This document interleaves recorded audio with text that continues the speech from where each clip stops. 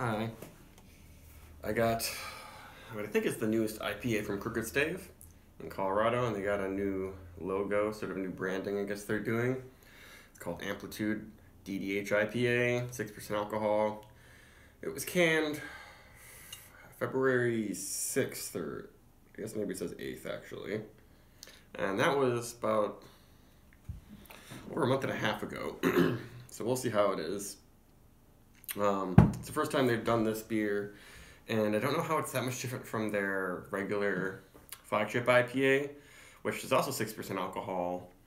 This one uses Citra, Azacca, Mosaic, and Motueka hops. Their flagship IPA uses the same ones, except they swap Amarillo for Citra. But that one's not advertised as being double dry hopped. So let's just jump into this. Yeah, I've had a lot of different IPAs from Stave, but not in a while, for whatever reason. It seems like what actually gets shipped out here is kind of, uneven. That looks really nice. Like, I think very, very few places actually even got this beer. But very nice appearance.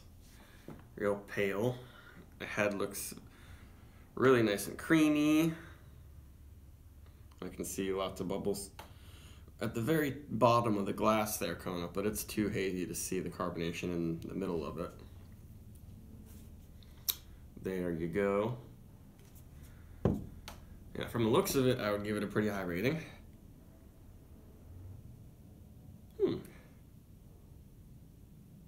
It's pretty candy estery. It smells almost bubblegummy. More of like a juicy fruit gum, not your classic pink bubblegum sort of thing. And just, yeah, lots of those notes. Creamsicle-y, bubblegum, kind of birthday cake, vanilla. Not specifically fruity, juicy aromas are coming out of it. But maybe that'll change. It smells like it's going to be pretty sweet.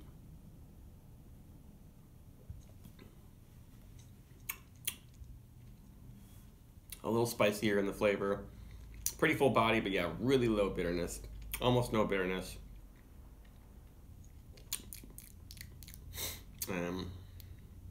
Yeah, definitely not a dry beer. And it's a bit of a seltzery, sort of minerally taste in the finish.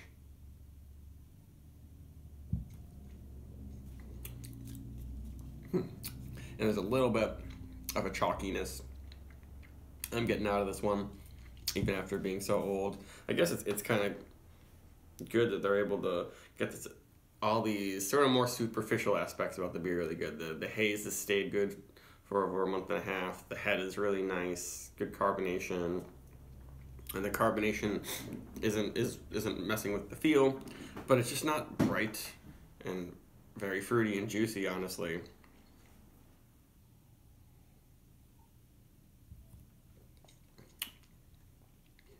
Maybe when it was really, really fresh, it had a little more fruity pop from the hops, but I don't know.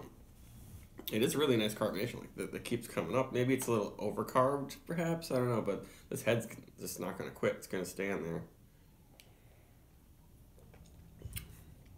And I'm not getting much dankness either. It's interesting they say double dry hopped. I'm sure one of those was during fermentation for biotransformation or something like that. But usually that means that then there will be another dry hopping after fermentation where you'll get some of that more in-your-face raw green hop. And I'm just not getting that out of this beer. And that's kind of what I'm missing.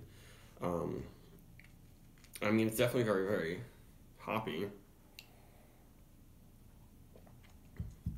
But I want more fruit and more raw in-your-face hops. I guess they are still working on this stuff. I can see them maybe figuring it out and getting it really good, but this just doesn't quite make it to my tastes. They do pay close attention to a lot of other things about hazy IPA, appearance, feel, head, that a lot of brewers don't. So I appreciate that. But yeah, Crooked Stave is just not, the guy is focused on Brettanomyces, but no one cares about Brett beers anymore. So they're making IPAs and stouts and all that stuff because you have to. They don't even do their Brett IPA anymore or any of those ones, which I wish they did. But I would prefer that over this, honestly. I'm not going to give up on them. This is also like not super expensive. Surprisingly, for like how it was a small limited release.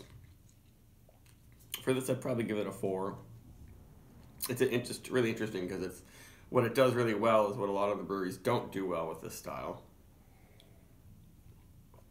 But what I would do with this is blend it with something else that's a little bit more citrusy and bitter. And then I might get, you know, all the good aspects of this combined with something else, and it might end up being to your taste.